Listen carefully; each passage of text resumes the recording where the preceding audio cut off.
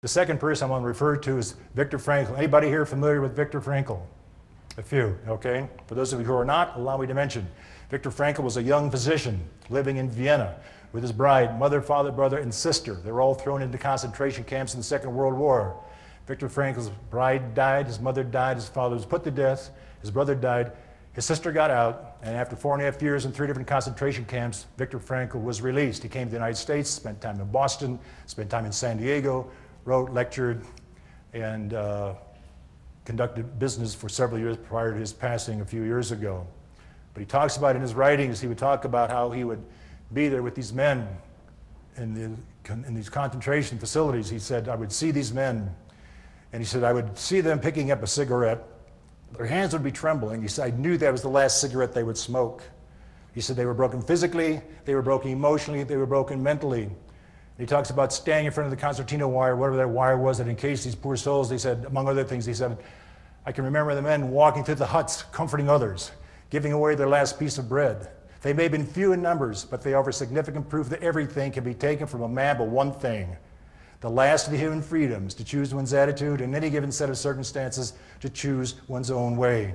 The first 20 to 25 minutes are authentic, they are realistic, they're bombastic, there's gore, there's death, there's mayhem, there's trauma. I saw that film on a Saturday night in Leeds, England. And as these images came out, I'm sitting there and I hear laughter coming from the back of the theater. I turned around, what is this? And it was teenagers, kids, and younger kids. They thought seeing a guy take a round through the helmet, or lose an arm, or drown because he couldn't get his web gear off, they thought that was kind of funny. The older people, people with gray hair or no hair, sat there transfixed on that screen. We all heard the same words, we saw the same images, we heard the same sounds.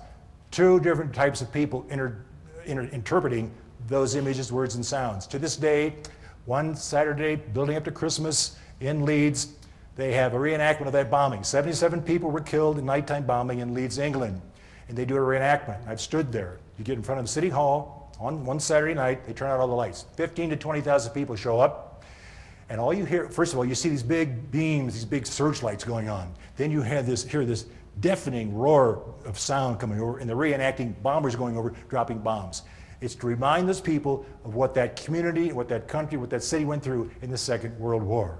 Now, unless these kids had a good teacher or a good mentor, an uncle, brother who was, well, not a brother, but an older person, grandfather, who was through that, went through that, and explained it to them. The kids didn't get it. Didn't mean anything to them. They were having a good time. Words, images, and sounds mean different things to different people. I call it the magic wand syndrome. When you're contacting a particular prospect or establishing a relationship with a new customer, ask them something like, you know, John, I know you've worked with a lot of suppliers over the years, and you would know this before you make that statement, but you do some research on your prospect list.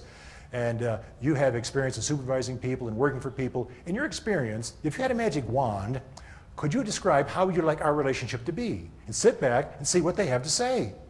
How often would you like to meet, John? Would you like the communications to be over the phone, text messaging, voice?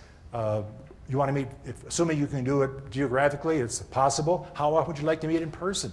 Let them define the relationship. They all have experience in working with people. Give them the opportunity to define your relationship. I said you are a superstar. Thank you for doing the research on the IRF. Oh, no, well, you were a great help. Totally engaged. And Louise is president of IMA, right? I will be the new president. The new president, president in waiting. There you go. Yeah. And president of Anderson Performance Improvement as well. It went really well.